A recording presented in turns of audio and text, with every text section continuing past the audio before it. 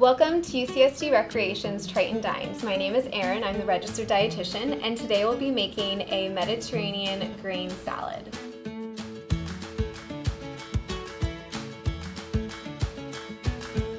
So today we'll be using olive oil, balsamic vinegar, salt and pepper, and some honey and mustard, which are all different ingredients that are really easy, and I typically find them at any Airbnb I stay at, so they're usually pretty easy to find. We're gonna make a little dressing out of these ingredients and then add them to farro, which is a different kind of a grain. If you don't have farro or you don't really want to try what it tastes like yet, you can always sub this for quinoa, rice, pasta, any other grain that you have on hand. It doesn't really matter. We're also going to use garbanzo beans, also known as chickpeas, for the protein. But again, if you would rather also have some chicken or fish or other kinds of tofu, feel free to add a variety of things that you like. We'll also use some onion and garlic just to add a little flavor. And then our lovely plant foods are going to include cherry tomatoes, spinach, and parsley. So for equipment to make this dish, it's pretty simple. You'll need a pot to boil some water and make the farro in. You'll also need a little mixing bowl, but I'm using a handy dandy measuring cup to make the dressing. And then you'll also want a cutting board with a knife in order to prep some of the vegetables and the onion and the garlic. A whisk is always pretty handy to mix the dressing, but if you don't have this, you can just use a fork. It's super easy. And then a knife as well to do some quick little chopping skills. And that should be it.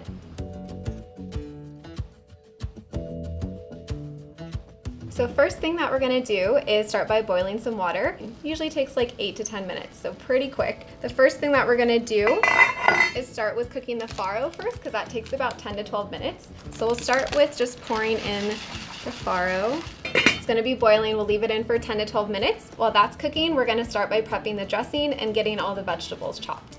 So first we're gonna start by mixing a few ingredients together to make the dressing. So we're gonna start with a little bit of olive oil. It's usually the base for a lot of different kinds of dressings, so it's a really good staple to have.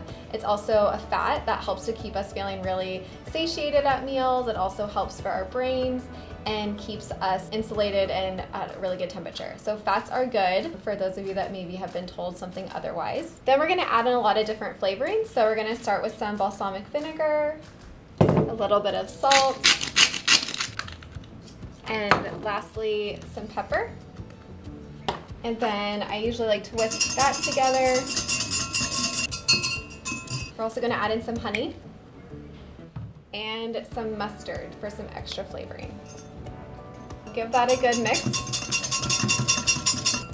And then we get to start chopping some garlic. So usually when you get garlic, it looks like this. And we only need 1 clove. So what I like to do is open it up and just take off the outer skin. So we're gonna take off 1 piece, and that's gonna be 1 clove. So a cool little thing that I learned, if you don't have a cool fancy garlic press, is you take it and then put the knife on top and press down, and then that easily takes off that outer protective layer, so you're not having to try to like hurt yourself while you cut it. And then simply cut it into a couple lines, chop it up so you don't get a huge chunk of garlic.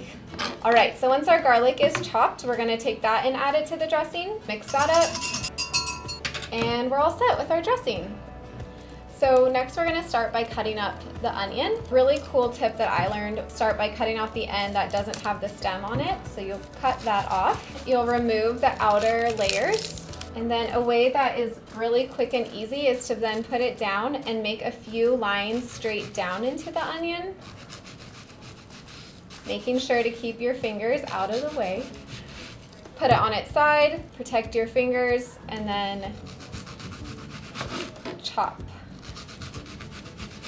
All right, so then you'll find that they're already kind of cut into smaller pieces, and then from there you can just kind of finely chop them. Again, if you have a larger chef's knife, this makes it a lot easier. All right, so now that we have our onion, we're gonna add it to a bowl. All right, so next we're gonna cut some cherry tomatoes to add some flavor. So I usually like to kind of quarter them, so I'll cut them in half and then turn them over and cut in half again.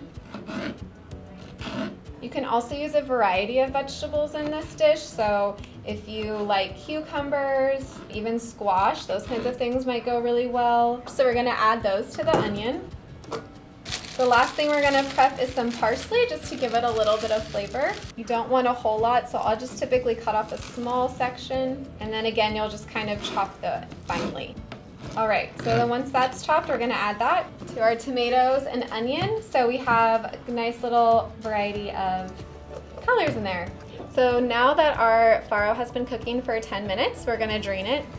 So here comes the fun part. You gotta throw everything together in one bowl. So we're gonna grab the chickpeas and add that to our vegetables. Give it a nice mix. Then we're gonna add some farro in that. We're gonna mix that all together. We're gonna add in the spinach. You could also use kale or any type of other mixed greens in here as well. And then lastly, add in our dressing once you have it all mixed together. I always like to add in a few fun toppings like feta cheese, pumpkin seeds, or dried cranberries, just for a little added flavor. But here you go, your finished salad.